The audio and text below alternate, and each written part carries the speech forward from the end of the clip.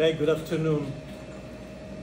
Today we're going to do three things. I'm going to talk a little bit about the plot, the characters and the themes of the novel The Black Motor Car from 1904. This is an illustration straight from the first edition. And I'll do that. You know that this is not a required reading, but I'll do that for two reasons. One, because the novel in many ways is aligned in the treatment of the technology of the automobile with what we've seen, the approach followed by Jules Verne in The Master of the World. So that we know that Jules Verne's case is not isolated. Jules Verne means France, same year of publication. With Berlin, the author of this novel, we're moving to England, and we could offer a few examples in the US as well. Although in the US, the genre that became more successful in reference to the automobile was the motor romance. That is to say, a love story where the automobile is the platform on which the love story develops, the medium, the instrument. But the second reason why we're talking about the black motor car is that, as you will see in a couple of weeks in October, when I will introduce the standard, the default final project, I always offer also alternatives of a more traditional format for anyone who is happier to write a traditional paper. And for this semester, the black motor car would be such an alternative. This way you at least have a rough idea of what the novel is about, and then after you hear about the parameters for the final project, you can decide what option to pursue.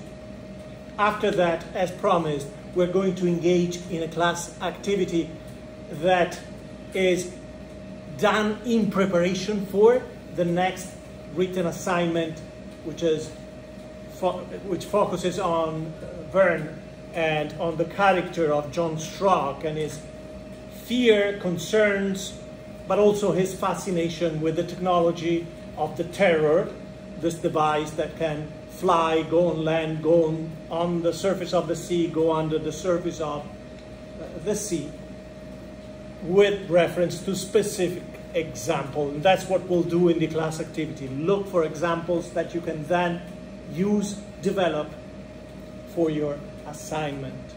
Finally, as usual, for a Thursday, we will watch scenes from the horror movie Christine from 1983. We will watch the first part, the first third of this movie, but before we do that, I will talk about the similarities that one can easily find in the presentation of the car and the interaction with the technology of the car, similarities between this film and the two other films that we've seen up to now, Herbie the Love Bug and Bumblebee. Okay? Before, I'll just review with you briefly a couple of announcements. I don't think I put this on the screen, although it has been there for quite a while. Keep in mind that I moved next door, so instead of room N for North 3004, you find me in 3005. Maybe I did, maybe I mentioned that. Also, this Saturday at 10 a.m. at the Village Center near the Arborfront Park in Port Jefferson Village, there will be another reenactment of the hill climb that was held in Port Jefferson in 1910. At the time, hill climbs were one of the favorite modalities of racing, and hill climbs have remained popular in Europe. In Europe, there is a European Championship hill climb championship. And there is a national championship in several countries, including Italy. Of course, it is not as valued by the companies that produce cars as it was in the 1960s and 70s, when teams run by Ferrari, Porsche, Abarth were participating in those races. Nowadays, in the hill climbs, it's mostly gentlemen drivers, people with enough money to buy a suitable car and pay for mechanics to accompany them on the site of the race. In any case, the event in Port Jefferson is interesting because last year there were quite a few cars pre-1910 or pre-1920.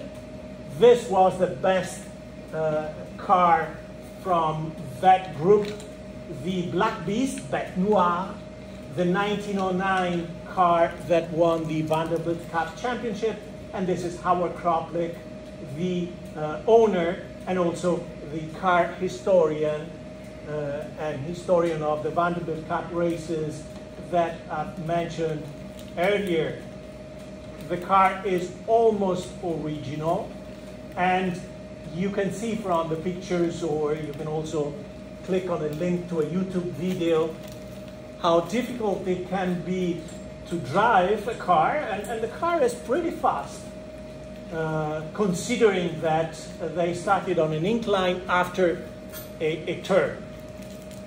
And you can see how difficult it is for the mechanician, for the mechanic, for the crew of the car to stabilize themselves, and there are handles, right, to do that. Okay.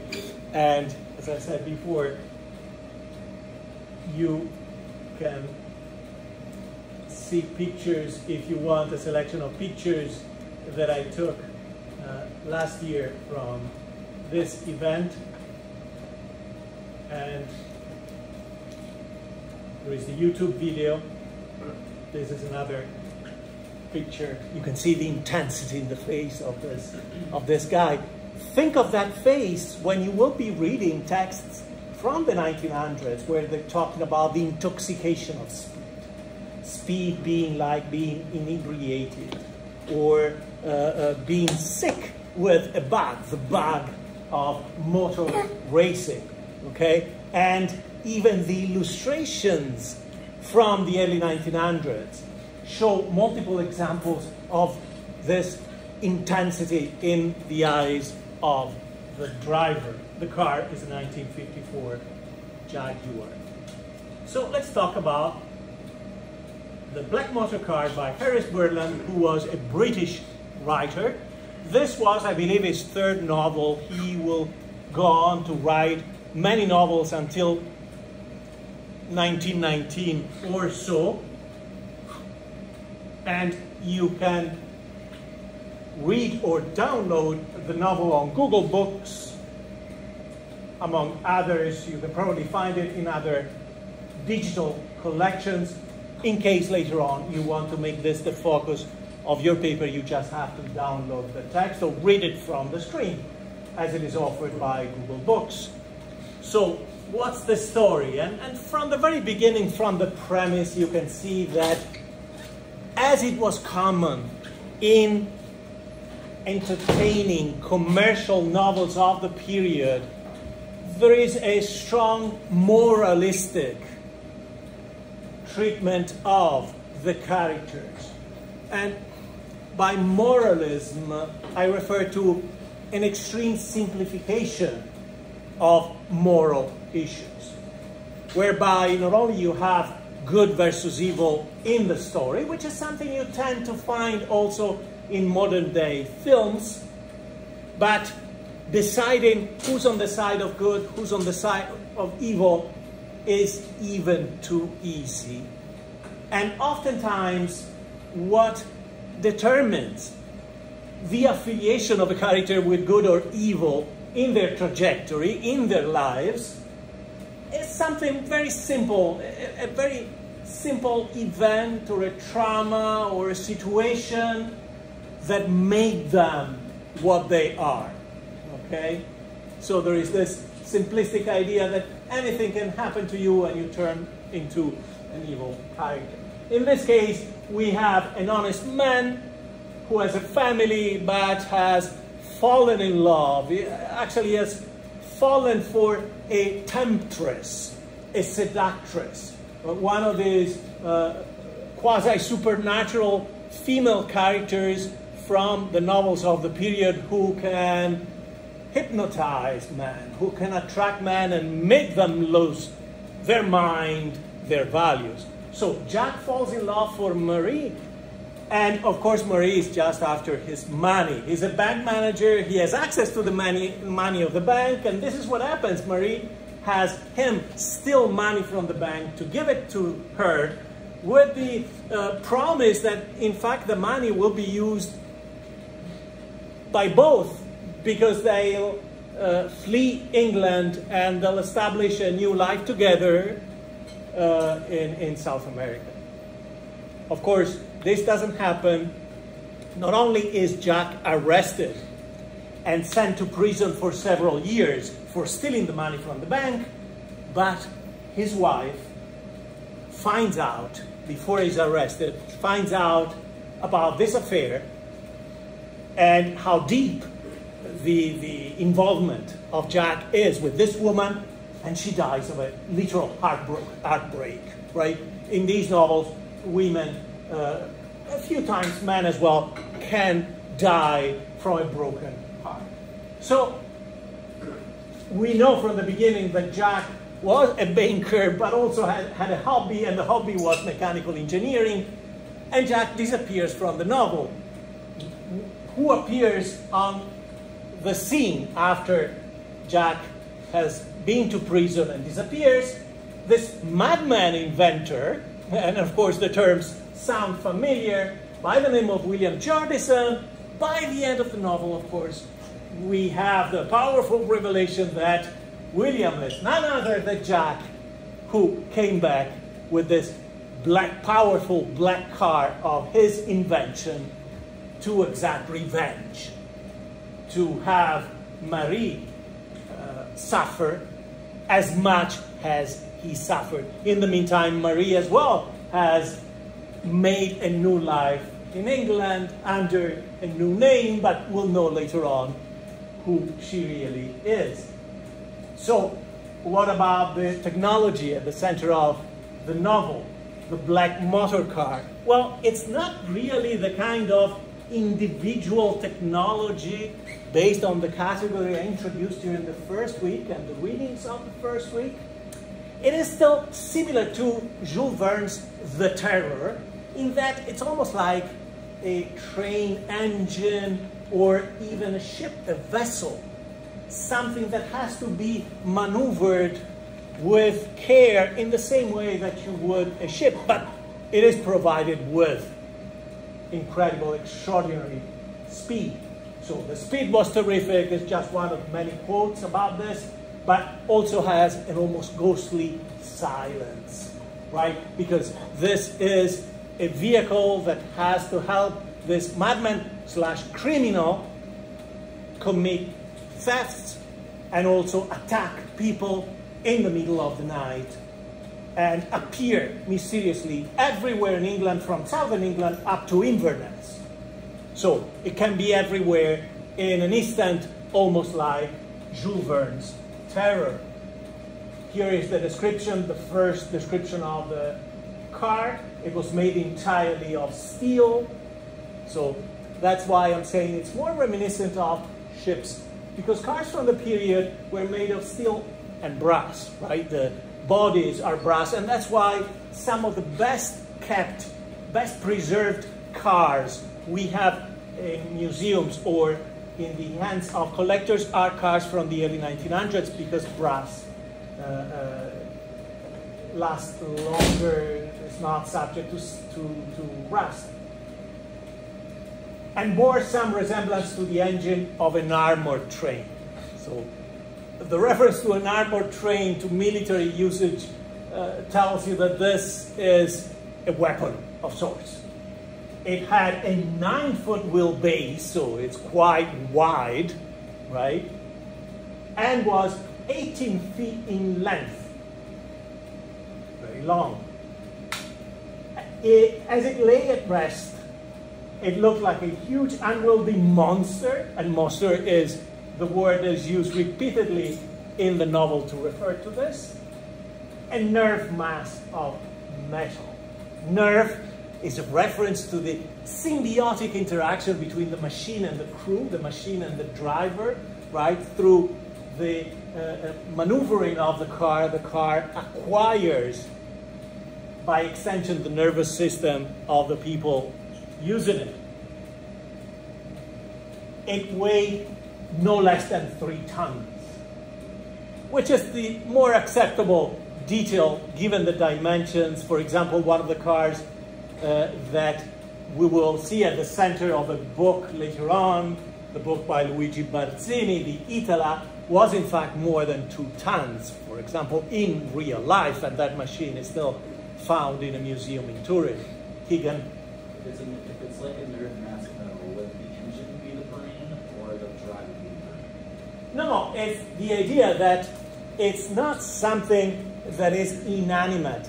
Once you put a driver on it, it's the driver that becomes the extension of the car, and therefore the car acquires a nervous system rather than vice versa, rather than the car being an extension of, let's say, the driver's legs. So it was painted black because it appears in the dark. It is the instrument of a criminal, and because black exemplifies evil in a simplistic view of the moral world. Bonnet, body, wheels, all a dead dull black without any luster of enamel to relieve the gloom of its surface. It was in truth an ugly thing, a cross between a hearse and a locomotive.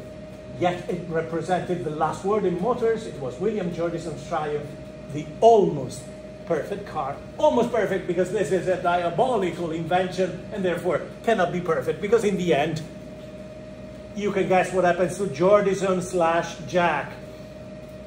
He dies and his car is destroyed, right? As you find at the end of Jules Verne's novel, the evil technology, the technology that is too powerful to be controlled by a defective humanity, has to perish, the inventor has to perish, the technology has to be destroyed.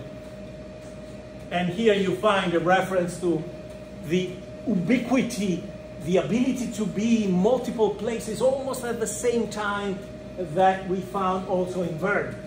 It might one day be in Yorkshire, the next in Devon, the next in Inverness, so from the south to the north of England and to Scotland, actually. It might be seen anywhere and by any inhabitant in Great Britain. So a single piece of this technology becomes a threat for the entire nation, for society in general, because after all, we have a madman who has suffered, who's seeking revenge, who wants others in general to suffer because he thinks that his suffering was unfair, and also because he was honest, because before he was tricked by this evil woman. Of course, even in here, we have a remote hiding place for the car and the inventor, and we have a series of mysterious apparitions of the car here and there. Of course, to have good and evil, you need a good guy, right? Someone who represents the side of good. In this case, you have this lord who's genial, careless sportsman, where careless means brave, daring in driving the car. And the novel will end, of course, with a car chase where the good guy is chasing after the bad guy, and it's an epic car chase at speeds of 100 miles over great distances. But at the end of the car chase, momentarily, the lord, the young aristocrat, is kidnapped. So you have this abduction. He knows more about the hideout and the technology. He frees himself, and in the end, the madman inventor is killed, the technology destroyed. Of course, before that happened, you have disruption of road traffic, you have stealing, and general concerns in society. A lot of scenes in the darkness, and the final instruction. Okay, so just keep in mind, so you have a general idea that these themes were common at the beginning of the 1900s in the treatment of the car, and that Jules Verne's novel is not an isolated case. David? So, you end up getting revenge for the woman or not? Can you speak louder, Does please? he end up getting revenge for the woman or not? No, of course, he cannot get his revenge. He's trying to, but and commits acts of violence, but of course, in the end, the forces of good prevail. So, no, cannot get his revenge. Of course, his motivations were legitimate. We can understand how he was conned by this woman, but this, in a moralistic view of humans, represented in the novel, is no excuse for sins, for acts that are dishonest or immoral. Okay? If you were unjustly treated by someone, you should have some kind of acceptable recourse to receive justice, right? Okay? So, let's go to the activity. Let me introduce the activity. Now, as far as I'm concerned, if you want, you can do this activity with someone sitting next to you.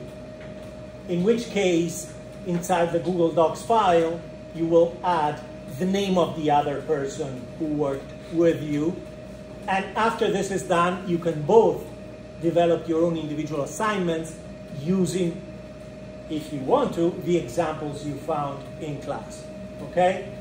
Otherwise, you can do it individually, and you can place everything in the Google Docs file that I shared with you now, or if you'd rather work on a different editor or you don't have Google Docs on the device that you have in front of you, you can write it and then copy it and paste it inside the Google Docs file by tomorrow. Okay? So, we're working on this reading, not the reading I introduced in class, right? I introduced the first set of excerpts from Jules Verne myself to show how the work should be done on the other set of pages. And the new set of pages is entitled The Terror. It's still from The Master of the World, same novel. However, these are 5 chapters, but 2 are just a small portion of those chapters, having to do more directly with this machine that flies, that goes on the road, on the sea, under the sea. So, what we're looking for are simply examples. Right now, it's just reading and finding good examples or good sentences, good expressions, right? And then at home, you can develop the analysis. Or you can redo this entirely in an entirely different way after we discuss it. So, we're looking for passages or examples, episodes, demonstrating, providing evidence for the protagonist and his fascination with the new technology of the terror. And also how he's somewhat appreciative of the skills of Robur, who's the madman inventor of this novel, who's evil, but he's powerful, right? Charismatic in some ways. The other set of examples, although it could be one each, would be the main character's fear of the technology or his suspicions about the evil use of the technology. And within that reading that is linked over there, as I said, you find bits and pieces from 5 chapters, but for now, and at home as well, focus on chapters 13, 14, and 15. And you have a table of contents, so you can go straight to them, okay? Now, as I said before, the purpose of this is to introduce how to read the text and find something that is relevant and powerful enough to write a convincing assignment. So, my advice would be to try and find one example each, but it doesn't matter. It's not a matter of quantity, okay? And also, while you're doing this, you can call me and ask me questions. If you have time, you can add a summary of those passages. Otherwise, you can just copy and paste them, okay? You can add a few comments if you want to. That's up to you. But again, this is just for participation, although based on this, you may decide to use the work you've done now in your written assignment that is due, I believe, next Wednesday. Okay? And at the end, I would like to have time to share some of the findings, but we'll see how much time really is left. Okay? So you can start now. I'll give you 15 minutes. So I hope you read that chapter already. It was that set of readings. It was an assignment reading. But if you haven't read them, try to skim through the readings. Look at the beginning of each paragraph and stop where you find a paragraph that would show one of these themes in great evidence. Fear of technology, fascination with technology, and with the inventor, okay? 15 minutes, you can do it individually, you can do it in groups, and I want to see something show up in your Google Docs file.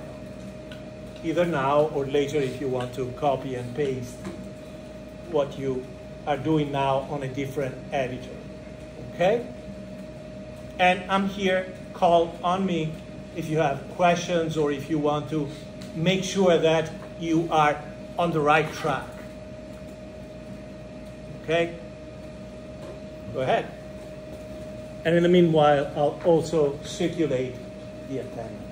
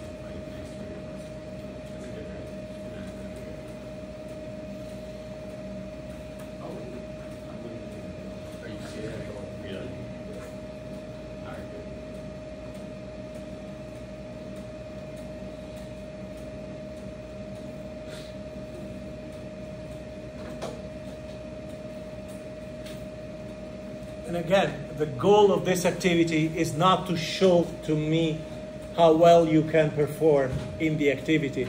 It's for you to gain enough understanding of the process that you can do well in the assignment where a grade will be given. Okay? So this is just a test for the kind of work that should be the preparation for your assignment done in class, where you can consult with each other if you're doing it in group, or ask questions now during the activity, at the end of the activity, or via email, etc., after the class. And we're looking for clear evidence of the themes. The same way that on Tuesday I showed evidence of similar themes in the language, in the style, and in the vocabulary used in some passages. So we're not trying to find something that is deeply hidden inside the text. We're just trying to find episodes or passages that are significant. By episodes, I mean that you may not find any particular words that point to fear or fascination, but the way the character acts or reacts shows fear, shows fascination, and instead of quoting, you have to summarize the passage, right? So keep that in mind. So the way we do this is that after you volunteer to identify one or two passages that you found, you give me the coordinates. You give me a sentence I can look for, page number, the beginning of a paragraph, so I can put it on the screen, everyone can see. And if you want, you can add briefly the reasons why. Of course, you tell me whether it represents a good example for fear or for fascination. And then, if you want, you can add a few comments, the reasons why you thought this was a good passage. Higgin, give me something to find the passage. I think it was around like page 224, which is like one of the verses. Okay. Yeah, it was around like right here where. What's, do you have a word, a keyword, or? Yeah. So this is the beginning of 224. I would say about like 2 paragraphs below that. After this, going down? Maybe a little bit up. Up? Maybe a little bit up. Sure. Yeah, I therefore said. Okay. So this is the paragraph, and you can all look at it. Let me review it myself without reading aloud.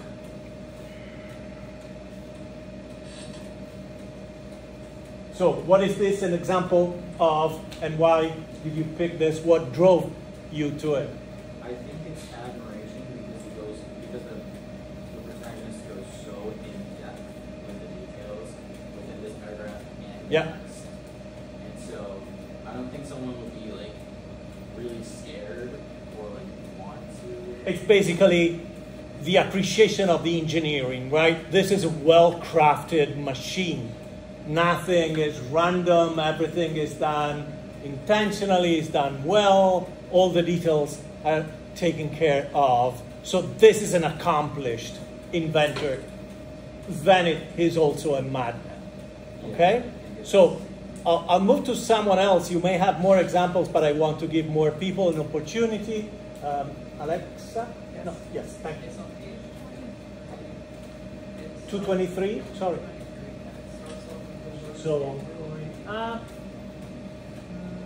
223 is here. Which one, or should I go down?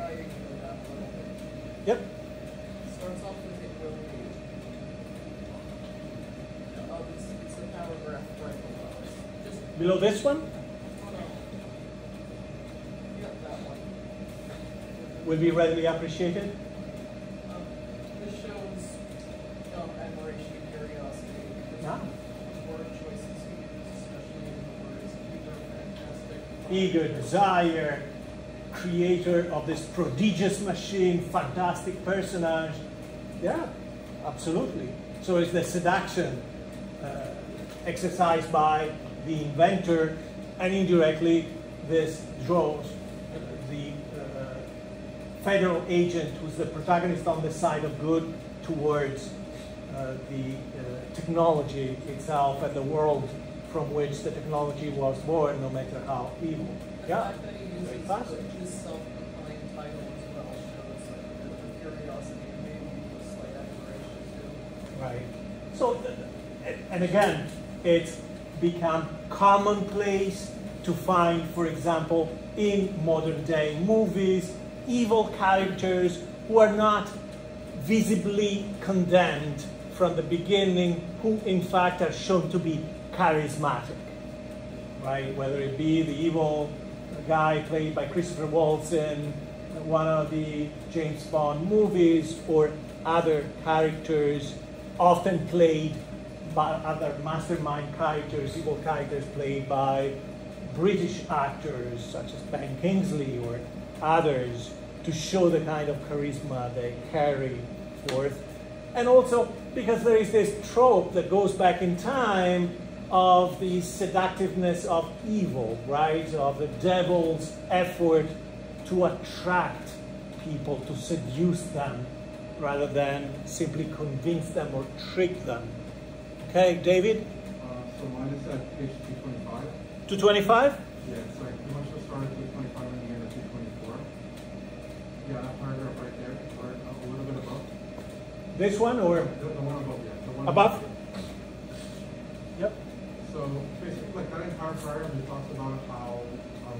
the main character is questioning how the machine's operating. And then at the very end, you can see from the last episode, unless the immediate electricity was run directly from the ground, air, or from the water, by process hitherto unknown. And I asked myself with intense eagerness to the person in fiction, I might be able to discover the secret. So this technology is powerful enough to attract attention and interest, even though it's connected to the evil plans of this. Like he's fascinated by the technology. He's curious to learn more about it and see if he can learn its secrets so that he implement it somewhere else. Yeah, I agree with you. I didn't hear everything, but I think you got it. We have time for a couple more. And your name again? Christian. Christian. It's 239. Okay. Yeah, that one right there. Up a little bit. About this one? Yeah, so this machine actually fulfilled the wormhole. Yeah. He's just like amazed about the fact that it's like all terrain, it can pretty much do whatever. And Absolutely, a lot of exclamation points to begin with, right? And he was saying how he was still ignorant about like all the amazing things that it can do and how it inspires like other people to work hard and stuff. Yeah. Great. Another one who was, and your name again? Rob. Rob? Yeah. Okay. What page? It's on 226. It says, moreover, why should I not admit it? What did I do?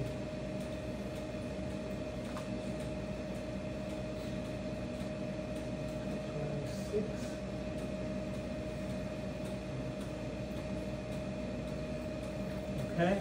Yep. So here I think he's expressing mostly fascination, but a little bit of fear.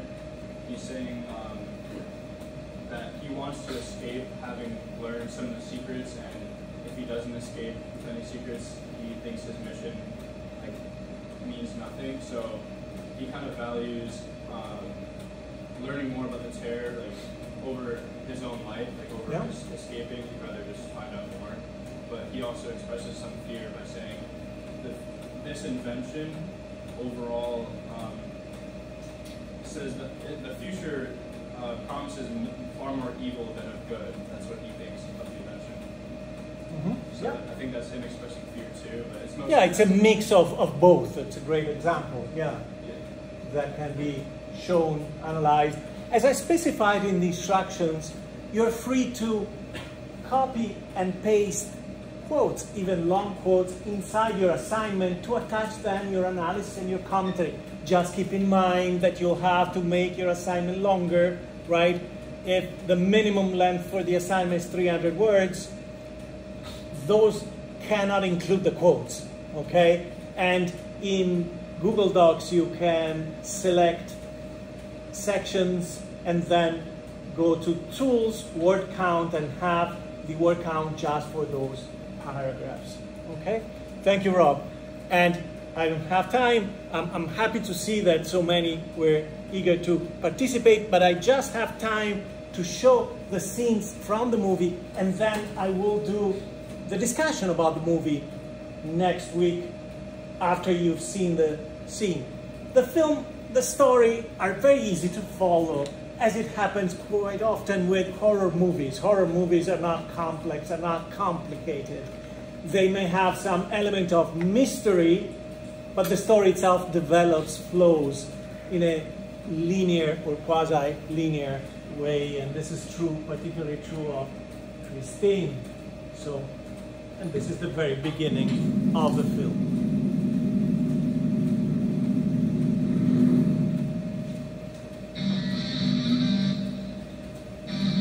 The movie is from 1983. This is supposed to be the factory where Christine, a Plymouth Fury, is being made. But from the very act of creation of the car, you see that the car is evil from its birth.